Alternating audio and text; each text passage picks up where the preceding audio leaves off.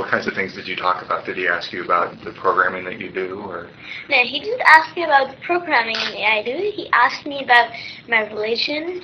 He asked me about that. So I belong to Faisalabad, and a city of Pakistan. And he was just talking about these things, and I asked him a few questions. I asked him that why aren't there many kids around? Why aren't kids why kids can't join your company? Why do they have to wait so much to join your company? So he said that kids should concentrate more on their studies, school studies. He didn't offer you a job? No. Not yet. And he said that we do internship in summer with kids, high school students. Like the youngest is 14. And so the next question I asked him that why aren't there many women around here? What did he say to that? Yeah, he said that women, it's hard to get women interested in technology. There are not many women interested in technology.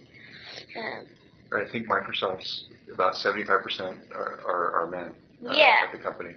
But that's relatively common in the industry. Yeah. Does that surprise you? Did it surprise you not to see more women around? Yeah, because there must be it should be balanced. Balanced, equal amount of men and equal amount of women. Yeah. Because it was developing Windows applications. The exam was developing Windows applications. Good.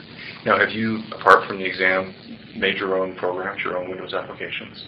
Yeah, but they're quite, little ones. Like, I made them when I was studying something. Like, when I was studying logic development, I made a program that, did sorting in ascending order, descending order, and an alphabetical order. And that was a program, and I've made a calculator, and that only did plus, minus, multiply, and divide.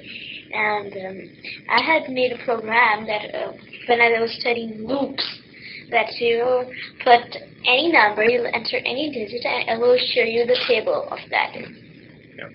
So what language, when you're doing that, what computer language are you programming? C#. C#. Okay, good. Have you tried other programming as well? Yeah, a little bit. VB.NET a little bit, but I didn't make any program in that. I know a little bit of code in VB.NET. If you say me to declaring variables in VB.NET, I'll be able to do that.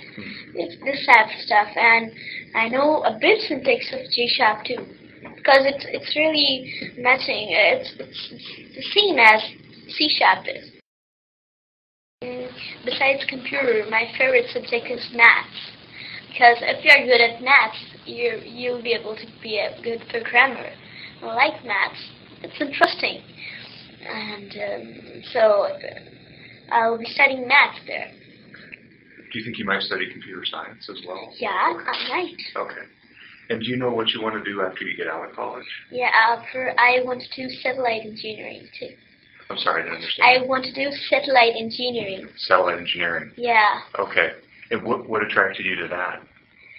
Because, there are because it's, the world is now being, now the world is being wireless, and it's going on satellite. And so that's why there's a lot of need of satellite engineers there.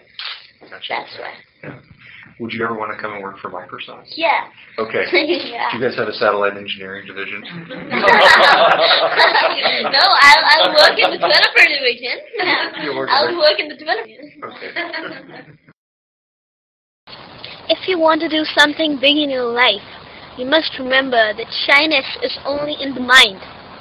If you think shy, you act shy. But if you think confident, you act confident. Therefore, never let shyness conquer your mind.